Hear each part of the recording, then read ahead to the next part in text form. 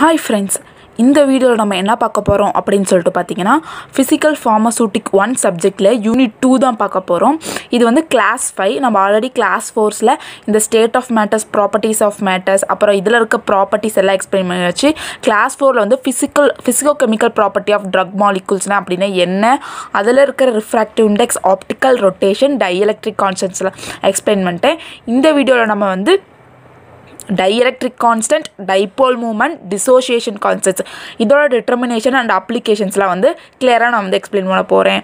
So இப்போ வீடியோக்குள்ள போலாம். Let's get started. இப்போ dielectric constant அப்படினா என்ன அப்படினு சொல்லிட்டு பார்க்கலாம். dielectric constant அப்படினா என்ன அப்படினு சொல்லிட்டு பாத்தீங்கன்னா இது வந்து ஒரு நம்பர், அதாவது அந்த நம்பரை நம்ம எப்படி கால்குலேட் பண்ணுவோம் அப்படினு சொல்லிட்டு பாத்தீங்கன்னா அது ஒரு கால்குலேஷன்ல அந்த நம்பர் கண்டுபிடிப்போம். என்ன கண்டுபிடிப்போம் அப்படினு சொல்லிட்டு பாத்தீங்கன்னா ஒரு electrical permeability of the material value வந்து நம்ம கண்டுபிடிப்போம். அந்த மெட்டீரியலோட எலக்ட்ரிக் ப்ராப்பர்ட்டி அது எப்படி நான் வந்து எக்ஸ்பிளைன் பண்றேன். இப்போ வந்து நம்ம ஒரு கெபாசிட்டன்ஸ் வந்து எடுத்துக்கிறோம்.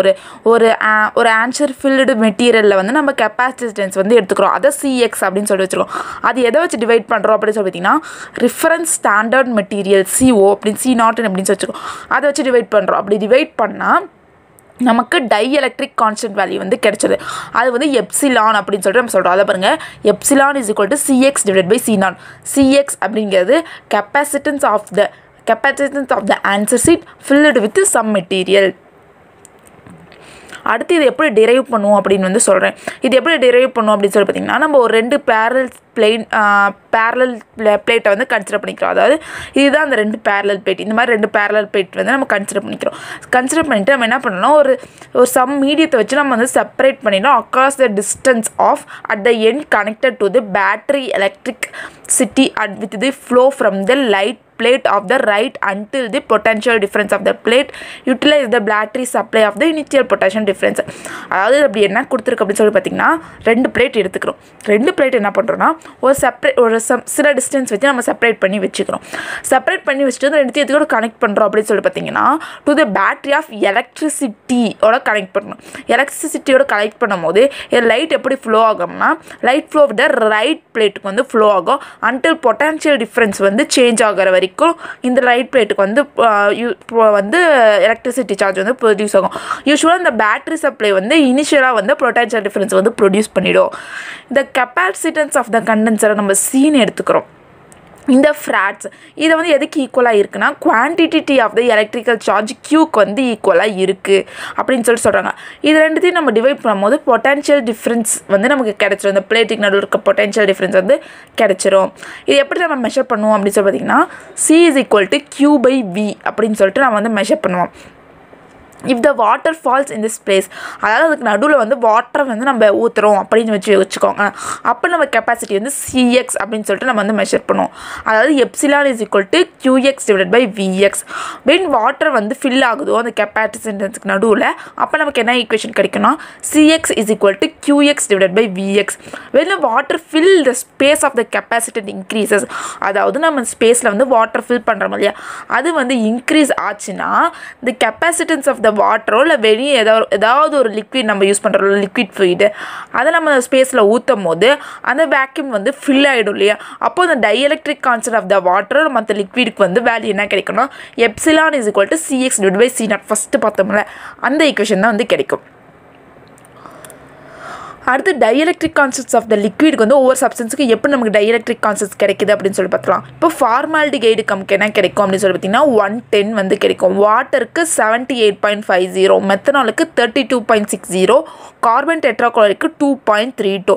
இப்போ இந்த dielectrical constant வந்து எப்படி நம்ம அளவு எடுப்போம் அப்படின்னு சொல்லி பார்த்தீங்கன்னா ஆக்சிலோமீட்டர் அப்படின்னு சொல்லிட்டு ஒரு மீட்டரில் தான் நம்ம வந்து அளவு எடுப்போம்.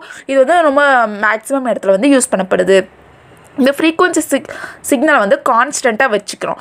எலக்ட்ரிக்கல் சார்ஜை வந்து கண்டினியூஸாக அந்த பேரலுக்கு நடுவில் அப்ளை பண்ணுறது மூலம் இந்த இதை வந்து நம்ம கான்ஸ்டண்ட்டாக வச்சுக்கிறோம். இப்போ வந்து ஒரு லிக்விட் நம்ம எடுத்துக்கிறோன்னு வச்சுக்கோங்க. அந்த dielectric constant வந்து மெஷர் பண்ணுறோம். ரெண்டு அந்த கிளாஸுக்கு நடுவில் அந்த 2 பிளேட்ஸுக்கு நடுவில் வச்சு இந்த எக்ஸ்பெரிமெண்ட்டை மெஷர் பண்ணி தான் அந்த dielectric constant வந்து கண்டுபிடிப்போம். இந்த dielectric constant வந்து சால்வெண்ட் மிக்சர் வந்து எதுக்கு ரிலேட்டபிளாக இருக்கும் அப்படின்னு சொல்லிட்டு பார்த்தீங்கன்னா ட்ரக் சாலிபிலிட்டி, நம்ம உடம்புக்குள்ளே எப்படி இந்த ட்ரக் கரையுது அதுக்கு வந்து ஈக்குவலாக இருக்கும். இந்த dielectric constant of drug molecules வந்து இந்த ட்ரக் பிளேட் கான்சன்ட்ரேஷனுக்கு வந்து ரிலேட் பண்ணி இருக்கும்.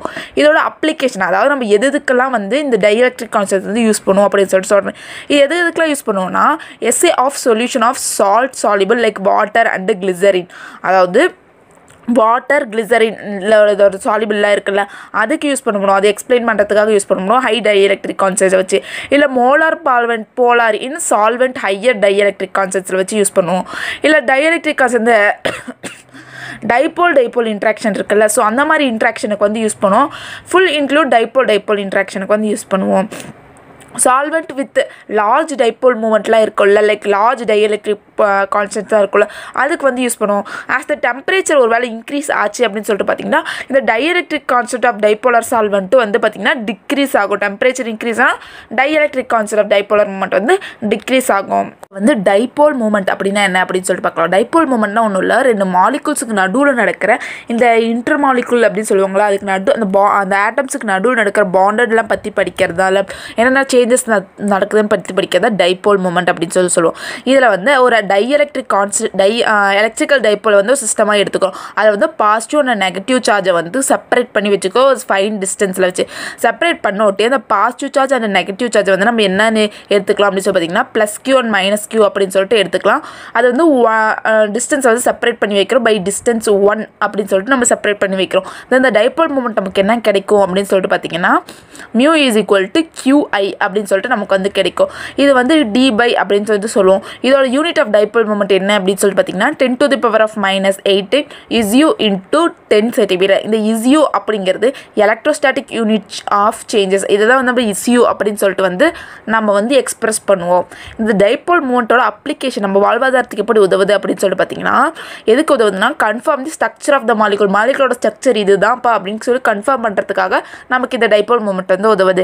எக்ஸாம்பிள் பார்த்தீங்கன்னா பென்சீன் அண்ட் கார்பன் டெட்ராக்ளோரைடு வந்து எடுத்துக்கிறோம். அது வந்து சிமெட்ரிக்கலி மாலிகுல்ஸாக இருக்குது. அப்புறம் அந்த டைபோல் மூமெண்ட் வந்து அப்போ எதுக்கு என்னவாக இருக்குன்னா 0வாக இருக்கும். இல்லை நம்ம வாட்டர் மாலிகுல்ஸ் எடுத்துக்கிறோம், அதோட டைபோல் மூமெண்ட் வந்து 1.85 D இருக்குது. ஸோ அதோட ஆங்கிள் எவ்வளோ இருக்கும் அப்படின்னு சொல்லி பார்த்தீங்கன்னா 108 இருக்கும். எதுக்கு நடுவுலனா OH bond of the water மாலிகுல்ஸ்க்கு நடுவில் வந்து 108 இருக்கும் அதோட ஆங்கிள் வந்து. இல்லை dipole momentum of carbon di oxide வந்து பார்த்தோம்னா 0. அது எப்படி ஷோ பண்ணோம் அப்படின்னு சொல்லி பார்த்தீங்கன்னா லீனியர் மாலிகுலாக வந்து ஷோ பண்ணோம். அதாவது இந்த மாதிரி O+C=O இந்த மாதிரி வந்து எக்ஸ்பிரஸ் பண்ணும். அடுத்தது டைபோல் மூமெண்ட் ஆஃப் பேரா டைக்ளோரோபென்சீன் வந்து எடுத்துக்கிறோம். பேரா டைக்ளோரோபென்சீனோட டைபோல் மூமெண்ட் வந்து பார்த்திங்கன்னா அதே தான் 0. அப்புறம் வந்து மெட்டா டைக்ளோரோபென்சீனுக்கு வந்து பார்த்திங்கன்னா 2.16. பேராக்கும் மெட்டாக்கும் இந்த மாதிரி தான் டிஃபர் ஆகும். இப்போ டைபோல் மூமெண்ட் எதுக்காக அப்புறம் வேறு எதுக்கு யூஸ் ஆகுது அப்படின்னு சொல்லி பார்த்திங்கன்னா distinguish between the sis and trans ஐசோமர்ஸுக்கு டிஸ்டிங்யூஷன் தனித்தனியாக பிரிக்கிறதுக்கு வந்து அதாவது இதுதான் அப்படின்னு பிரிக்கிறதுக்கு வந்து உதவுது. இந்த டிரான்ஸ் டைக்ளோரோ எத்திலி வந்து டைபோல் மூமெண்ட் வந்து 0 இருக்கும். அதே சிஸ்ஸுக்கு பார்த்திங்கன்னா 2.95 D இருக்கணும். ஆல்ரெடி மேலே போடுறதுனால பேராமெண்ட் அதே மாதிரி டிரான்சிஸுக்கும் மாறும். இப்போ இன்செக்டிசைடு ஆக்டிவிட்டி அதாவது பூச்சியோட ஆக்டிவிட்டியெல்லாம் மெஷர் பண்ணுறதுக்கும் இந்த டைபோல் மூமெண்ட் வந்து உதவுது. இந்த lower the value greater will dipole, அதாவது அதிக டைபோல் மூமெண்ட் இருக்கிறதுலாம் வந்து பார்த்திங்கன்னா லிப்போபைடல் சாலிபிலிட்டியாக வந்து இருக்கும். ஆனால் கிரேட்டராக இருக்கிறதுலாம் வந்து பார்த்திங்கன்னா டாக்ஸிசிட்டியாக இருக்கும். எக்ஸாம்பிளுக்கு DTD பேரா ஐசோமர்ஸ் வந்து எடுத்துக்கிறோம். அதோட டைபோல் மூமெண்ட் வந்து பார்த்திங்கன்னா 1.1 D. டைக்ளோரோ டைமெத்திலி வந்து எடுத்துக்கிறோம். அதோட டைபோல் மூமெண்ட் தான் பார்த்திங்கன்னா 1.1 D. இந்த பேரா ஐசோமர்ஸ் ஆஃப் DTD வந்து பார்த்திங்கன்னா ஸ்மாலர் டைபோல் மூமெண்டமாக இருக்கும், 1.10 இருக்கும். வேறு இந்த மெட்டா ஐசோமரிசமுக்கு வந்து எப்படி இருக்கும் அப்படின்னு சொல்லி பார்த்தீங்கன்னா டைபோல் மூமெண்ட் வந்து 1.15 இருக்கும். அதே ஆர்த்தோ ஐசோமரிசமுக்கு 1.90 இருக்கும். ஏன் அப்படி இருக்குது அப்படின்னு சொல்லி பார்த்தீங்கன்னா because the smaller dipole momentum வந்து பேரா வந்து எதில் ஷோ பண்ணணும்னா கிரேட்டர் ஆக்டிவிட்டி வந்து ஷோ பண்ணும். இது வந்து ஈஸியாக பெனட்ரேட் ஆகும். இந்த லிப்பாய்டல் மெம்பரைனுக்கு நடுவில் வந்து பார்த்திங்கன்னா இது வந்து ஈஸியாக பெனட்ரேட் ஆகிட்டு அப்புறம் அந்த இன்செக்ட்டுக்கு நடுவில் ஈஸியாக பெனட்ரேட் ஆகிறதுனால இந்த என்சைமை அட்டாக் பண்ணுறதெல்லாம் வந்து இந்த இன்செக்ட்டுக்கு வந்து லோவர் டைபோல் மூமெண்ட் வந்து கிரேட்டர் இன்சைடல் ஆக்ஷன் வந்து இருக்குது. அடுத்து 4வது இதோட அப்ளிகேஷன் என்ன அப்படின்னு சொல்லி பார்த்தீங்கன்னா dipole momentum can be used to determine the percentage of character. அதாவது கோவலன்ட் பாண்ட்னா என்ன, அந்த எலக்ட்ரான்லாம் வந்து ட்ரான்ஸ்ஃபர் ஆகும்ல அந்த பாண்ட்ஸ்க்கு நடுவில். ஸோ அதை வந்து பர்சன்டேஜில் வந்து எக்ஸ்பிரஸ் பண்ணுறதுக்கு நமக்கு இந்த டைபோல் மொமெண்டம் வந்து உதவுது. எக்ஸாம்பிள் எடுத்துக்கிறோம், இது HCl எடுத்துக்கிட்டோம் அப்படின்னு சொல்லிக்கோங்களேன். அதோட டைபோல் மொமெண்டம் பார்த்தீங்கன்னா 6.1 D. அது வந்து ஃபுல்லி அயானிக்காக இருக்கும். பட் ப்ராக்டிக்கல் வேல்யூ வந்து பார்த்திங்கன்னா 1.04D இதுதான் வந்து ப்ராக்டிக்கலாக நமக்கு கிடைக்கும். ஆனால் டைபோல் மொமெண்டோட HCl வந்து பார்த்திங்கன்னா தியரிட்டிக்கலாக பார்த்திங்கன்னா 6.1D தான் இருக்குது. அடுத்து நம்ம டிசோசியேஷன் கான்செப்ட்ஸ் வந்து பார்க்கலாம். டிசோசியேஷன் கான்செப்ட்ஸ் என்ன அப்படின்னு சொல்லிட்டு பார்த்தீங்கன்னா அது வந்து ஒரு specific type of equilibrium concept வந்து மெஷர் பண்ணுறதுக்கு வந்து உதவுது.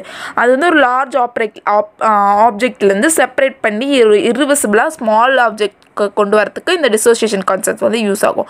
இப்போ வந்து இந்த ஆசிட் பேஸ்லாம் வந்து அயோனைஸ் ஆகும் வாட்டரில். ஸோ அது வந்து அதோட ரெஸ்பெக்டிவ் கான்ஜுகேட்டட் பேஸு கான்ஜுகேட்டட் ஆசிட்லாம் வந்து இது வந்து பார்த்திங்கன்னா அயோனைஸ்ட் ஆகும். According to the law of mass action வந்து நம்ம பார்த்தோம்னா இந்த ரேஷியோ வந்து எடுத்துக்காது. எந்த ரேஷியோனா ionised molecule to அன்அயனைஸ்டு molecule ratio வந்து நம்ம எடுத்துக்கிட்டு நம்ம ஈக்குவேஷன் வச்சு கண்டுபிடிப்போம். அந்த அயனைஸ்டு அன்அயனைஸ்டு மாலிகுல்ஸ் ரேஷியோ வச்சு நம்ம கண்டுபிடிச்சது பேர் தான் அயனைசேஷன் கான்செப்ட், டிசோசியேஷன் கான்செப்ட் அப்படின்னு வந்து நம்ம வந்து சொல்கிறோம். இப்போ வந்து ஆசிடுக்கு எடுத்துக்கிறோம்னு வச்சுக்கோங்களேன். HA plus H2O is equal to A plus H3O. இதுதான் ஆசிட் கான்செப்ட்ஸ் Ka வந்து நமக்கு வந்து கிடைக்குது. இந்த ஈக்குவேஷன் தான் நமக்கு வந்து கிடைச்சிடும். அப்போ ஒருவேளை பேசிக்கு எடுத்துட்டோம்னு வச்சுக்கோங்க. B plus H2O is equal to BH plus OH. Basic concepts வந்து நமக்கு இதுதான் வந்து நமக்கு கிடைக்குது. அதாவது இந்த OH BH அப்படியே எழுதிக்கிறோம், டிவைட் பை இந்த B எழுதிக்கிறோம். அதுதான் சேம்ங்க. இந்த H3O அப்படியே எழுதிக்கிறோம், இந்த டிவைட் பை இந்த HA இந்த பக்கம் கொண்டு வந்துடும், H2O அதுவே தான் இருக்கும். அதுதான் KB பேசிக் கான்செப்ட் வந்து கிடைக்குது. இப்போ அயனைசேஷன் ஆஃப் வாட்டர் வந்து பார்க்கலாம். வாட்டர் அயனைசேஷன் ஆகும்போது அதாவது வாட்டர் H2O ஆட் ஆகும்போது H3O + OH வந்து கிடைச்சது. இதில் என்ன சொல்லிக்கிறது ரெண்டும் அப்படியே எழுதுன்னு சொல்லியிருக்கேன் பாருங்கள். H3O OH இங்கே H2O விட்டுட்டு மீதி இருக்க இந்த ஒரு H2O மட்டும் இந்த பக்கம் கொண்டு வந்துடும். ஸோ நமக்கு KW வந்து கிடைச்சிது. KW is equal to KB into KA. இதுதான் இதோட வேல்யூ. இதை வந்து நம்ம என்ன சொல்லுவோம் அப்படின்னு சொல்லிட்டு பார்த்தீங்கன்னா அயானிக் ப்ராடக்ட் ஆஃப் வாட்டர் அப்படின்னு வந்து சொல்லுவோம். இப்போ dissociation concept of the liquid வந்து இப்படி தான் இருக்கும். இந்த லிக்விட்லாம் வந்து பார்க்கலாம். Acetic acid, boric acid, ammonia, caffeine. இதோட டிசோசியேஷன் கான்செப்ட்ல என்ன அசிட்டிக் ஆசிடுக்கு 1.175, போரிக் ஆசிடுக்கு வந்து பார்த்திங்கன்னா 5.8 × 10⁻⁻5, அமோனியாவுக்கு 1.74 × 10⁻⁻5, கஃபீனுக்கு 4.1 × 10⁻⁻4. இதுதான் வந்து பார்த்திங்கன்னா இதோட டிசோசியேஷன் கான்செப்ட்ஸ். இதெல்லாம் நம்ம எப்படி டிட்டர்மைன் பண்ணுவோம் அப்படின்ட்டு வந்து சொல்கிறேன். இதெல்லாம் எப்படி நம்ம டிட்டர்மைன் பண்ணோம்னா இதுக்கு வந்து வேரியஸ் மெத்தட் இருக்குது. அந்த மெத்தடில் பேர்னா conductivity method, visibility R you are absorption, spectroscopic method, பொனன்டினோ மெட்ரி அப்படின்னு சொல்லிட்டு பேர் இருக்குது. இந்த பொனன்டினோமெட்ரி தான் வந்து பொனன்டினோமெட்ரிக் பிஹெச் தான் வந்து பார்த்திங்கன்னா நிறைய இடத்துல வந்து யூஸ் பண்ணப்படுது. இந்த டிசோசியேஷன் கான்செப்ட் ஆஃப் ஆசிடோட ஃபார்முலா நம்ம இன்னும் சொன்னால H3OA divide by KA. So இந்த ஃபார்முலா வச்சு நம்ம ஆசிடுக்கு வந்து கண்டுபிடிக்கலாம்.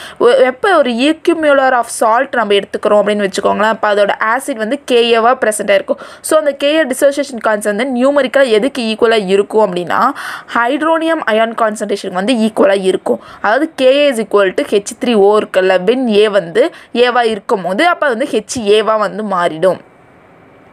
இந்த மெத்தட்லாம் என்னென்ன யூஸ் பண்ணுவோம் அப்படின்னு சொல்லி பார்த்தீங்கன்னா pH ஆஃப் த சொல்யூஷன் வந்து எவ்வளோ கண்டெய்னாக இருக்குது அந்த ஈக்குவலர் கான்சன்ட்ரேஷன் ஆஃப் ஆசிடில், ஸ்ட்ராங் பேஸில் அப்படின்னு சொல்லிட்டு அதை வச்சு நம்ம வந்து ஈஸியாக அந்த மெத்தடை கண்டுபிடிச்சிருவோம். 1 கான்சன்ட்ரேஷன் வந்து எடுத்துக்கிறோம், 1 கான்சன்ட்ரேஷன் pKa வந்து எடுத்துக்கிறோம், 1 கான்சன்ட்ரேஷன் pKaக்கு வந்து ஈக்குவலாக இருக்கும். ஃப்ரம் pKaல வந்து நம்ம என்ன கண்டுபிடிக்கிறோம் அப்படின்னு சொல்லி பார்த்தீங்கன்னா pKa வந்து நெகட்டிவ் லாகரித்தமெட்டிக் ஆஃப் டிசோசியேஷன் கான்செப்ட்ஸ். அதை வச்சு நம்ம வந்து இது ஈஸியாக வந்து கண்டுபிடிச்சிடும். இதோட அப்ளிகேஷன் அதாவது எதுக்குலாம் நம்ம டிசோசியேஷன் கான்செப்ட் வந்து உதவுது அப்படின்னு சொல்லிட்டு பார்க்கலாம். டிசோசியேஷன் கான்செப்ட் எதுக்கு ரிலேட்டடாக இருக்குன்னா ஃபிசியாலஜிக்கல் இல்லை ஃபார்மசூட்டிக்கல் ஆக்டிவிட்டிக்கு வந்து உதவியாக இருக்குது. நம்ம ஃபார்மசூட்டிக்கல் ஆக்டிவிட்டிக்கு உதவியாக இருக்குது. இல்லை solubility rate of the solution, ஒரு சொல்யூஷன் எவ்வளோ கரையுது அப்படின்னு அதை கண்டுபிடிக்கிறதுக்கு வந்து இந்த டிசோசியேஷன் கான்செப்ட் உதவியாக இருக்குது. சைட் ஆஃப் பைண்டிங் அதாவது நம்ம உடம்புல போய் ஒரு சைட்டில் வந்து பைண்ட் ஆகும் இல்லை, அந்த ப்ரோட்டீன் சைட்டில் பைண்ட் ஆகிட்டு அதுக்கப்புறம் நம்ம உடம்புக்கு போய் ஆக்ட் ஆகலாம், அந்த சைட் ஆஃப் பைண்டிங் கண்டுபிடிக்க உதவுது. அப்போ rate of absorption of drug எவ்வளோ நம்ம உடம்பு வந்து இழுத்துக்குது அப்படின்னு கண்டுபிடிக்கிறதுக்கு வந்து உதவுது. இதோட எக்ஸாம்பிள் பார்த்தீங்கன்னா rate and extent absorptions of weakly acid drugs take place the stomach region.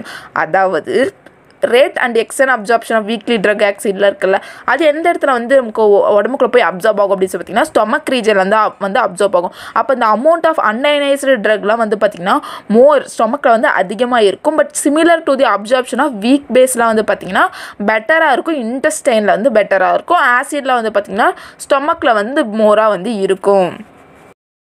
அவ்வளோதான் ஃப்ரெண்ட்ஸ், இந்த டாபிக் ஓவர் ஆயிடுச்சு.